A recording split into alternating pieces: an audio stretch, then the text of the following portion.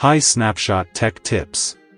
While my PC is running, I want to immediately proceed to the Windows recovery environment as I need to fix some things there. Can you show me how? Well, I can help you. The first thing that comes to my mind is using the command line. You don't need to be an administrator to run this command line. Okay, let's enter the command line as it appears in the command prompt window. The R letter instructs the system to restart.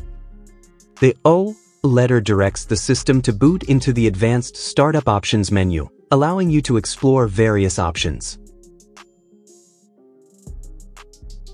You can type either 0 or 20. It makes no difference as you intend to proceed immediately.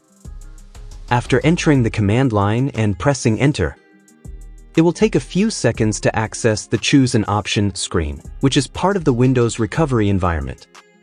From there, you can perform various tasks. If you're an enthusiastic PC user, you might already know this command by heart. Otherwise, I'll include this command line in the description of this tutorial video so you can copy and paste it to avoid typing errors. Let me be clear, the Choose an Option menu serves as the entry point, a user-friendly interface that guides you to various recovery tools or paths, some of which lead to the more advanced capabilities offered by WinRE.